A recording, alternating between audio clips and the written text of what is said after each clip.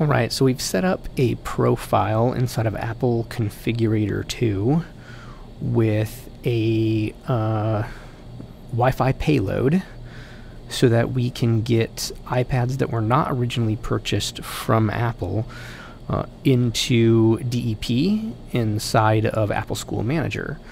We followed all the instructions. We went up here, said new profile.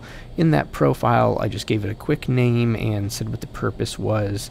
Drop down to Wi-Fi, put in the network identifier. It's set to auto join.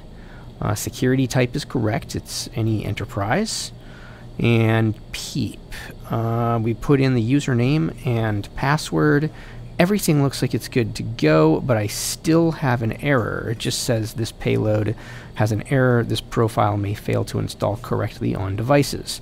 It does not tell me what that error is, and we've tried this several different ways. I've tried adding a trust certificate, thinking maybe that was the error, but that changes nothing. If anyone knows, please reach out to me and let me know. You can reach me at breaulta@evangel.edu. Thank you so much.